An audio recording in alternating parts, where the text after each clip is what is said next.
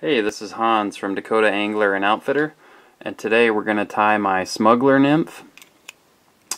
We've got a scud hook in the vise. You can either use a Daiichi 1120 or a Tiemco 2457. I've got a hairline plummet bead in brown. This is going to be a PMD version, so it's kind of has a brown coloration to the fly. You could tie it in a bluing olive and use an olive bead.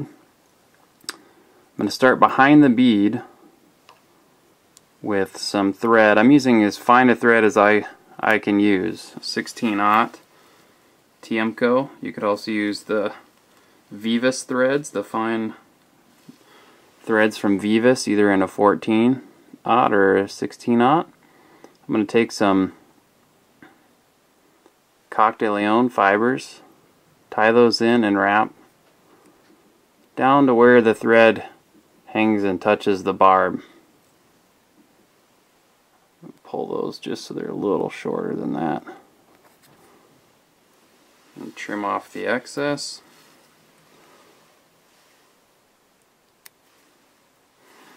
Next, I have a thin strip of thin skin, maybe about a 1/16 of an inch. This is brown thin skin. I'll advance forward a little bit, about the 2/3 mark on the hook.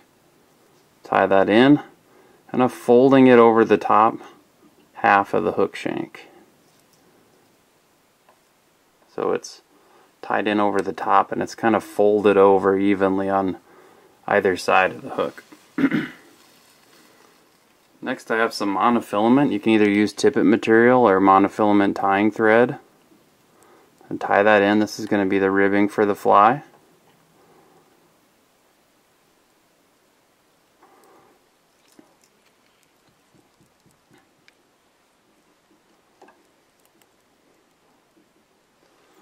Now, on smaller flies, say 16 and smaller, you can just leave a thread body on the abdomen. I'm going to really finely dub some brown Nature Spirit dubbing.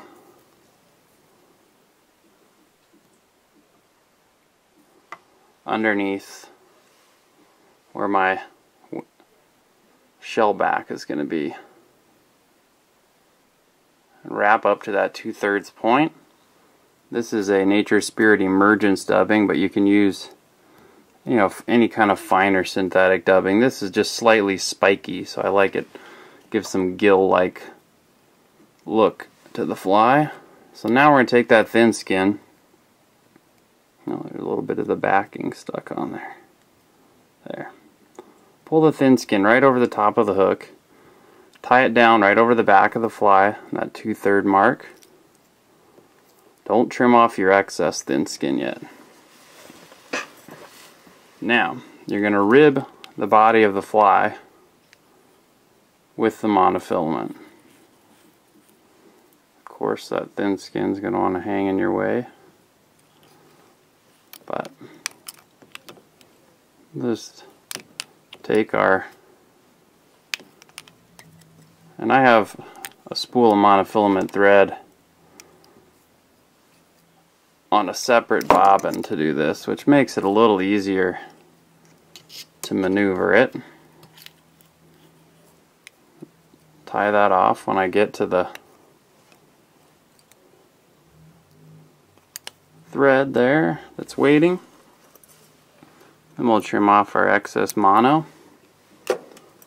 Now we're going to take that thin skin, fold it back, tie it down over the top of the tie-in point, or the tie-off point rather, for the monofilament. We're going to take a little bit more dubbing.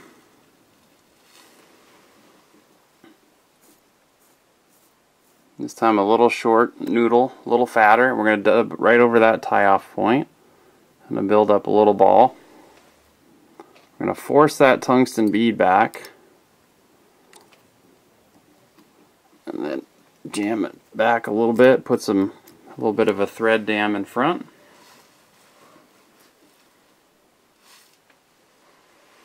I'm going to take a tiny bit more dubbing.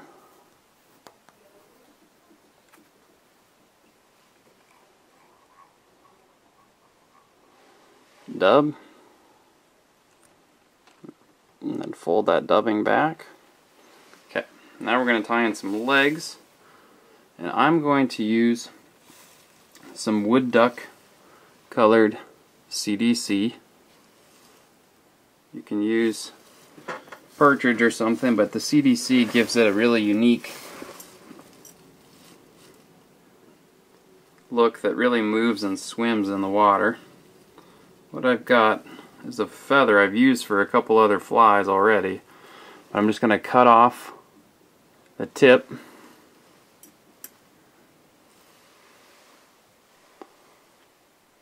I'm going to hold this on the top, stroke some of the fibers back. Hold this down on top of the fly and tie that in right behind the eye with a few wraps. I'm just going to slide that feather forward, and then I'm going to end up with kind of two clumps. I'm going to split the clumps with the thin skin. Stretch that thin skin a little bit. Tie it down.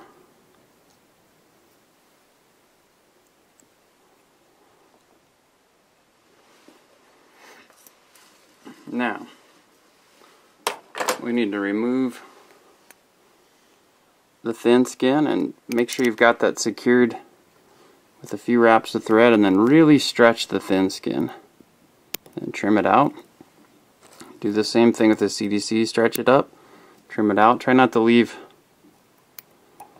too much of a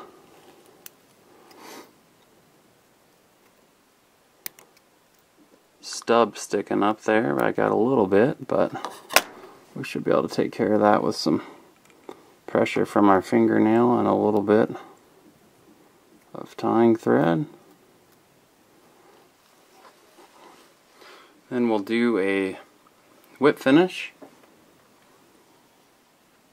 A couple little things of dubbing sticking out in the way, but oops.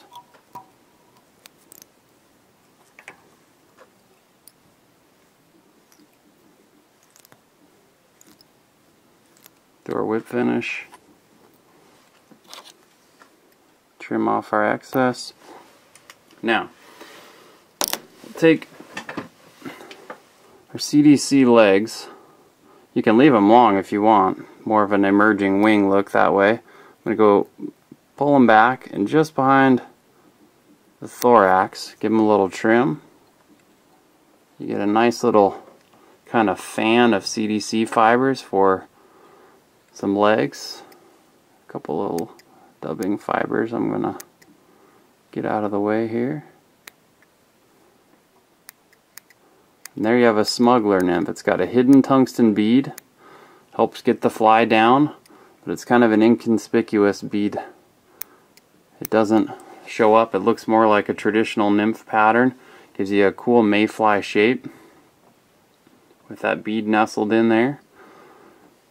And it's got a lot of movement in the water. Again, you can tie this to imitate different mayfly species by changing the color of the thin skin and the dubbing. I'm Hans from Dakota Angler and Outfitter, and we just finished tying the smuggler nymph.